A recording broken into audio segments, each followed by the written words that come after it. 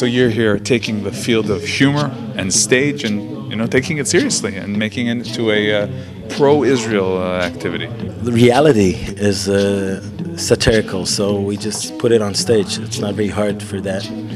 And we want to bring Zionism on stage in a satirical way, as I did for many years in Latma, and as we are doing now in this new show we're producing. There's many ways to reach this target audience, to talk to them, to tell them the facts. What is the uniqueness and what is the special influence when you use humor?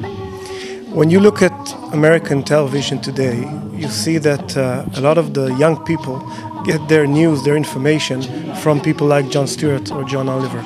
The humor, the satire is a very, very efficient way to teach people, to educate people. And I think that the main reason for anti-Semitism and anti-Israeli is ignorance. People don't know the facts, and to just tell them the facts, it's boring. People wouldn't want to listen. They will automatically go for those who paint themselves as the weak. But if we can find a way, using the satire, using our comedy, to educate them about the reality, about our side of the story, it can be very, very efficient. We have to show the reality, which is us trying to stay just and moral on one side and strong on the other side. In humor, many times you exaggerate. You try to exaggerate the situations. Would you say that in this case you're not really exaggerating, you're just giving the truth as it is?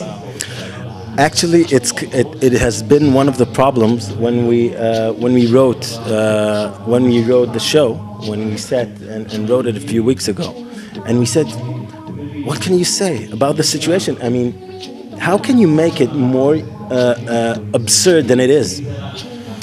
And the answer is we really can't. Some of the punchlines are just the plain truth.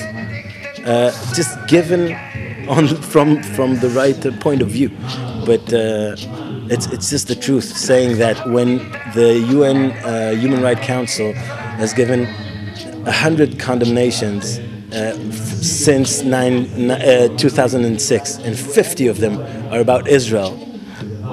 It's an organization with 193 states. I mean, you can't make a satire out of it. It already is a satire.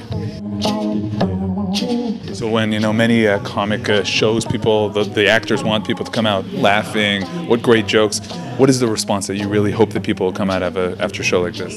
We want people to laugh. We're comedians. We want people to laugh. But we want them to laugh and to think about it afterwards. Our target audience is not just Israeli, Jewish people who live here and know our side of the story. On the contrary, we want to get to campuses in the United States, to England. We want to travel around Europe, and we want to talk to Jewish people who are against Israel. We want to talk to non-Jewish people who have no idea what's really going on here. And we want them to laugh. We want them to laugh, and then we want them to change their minds.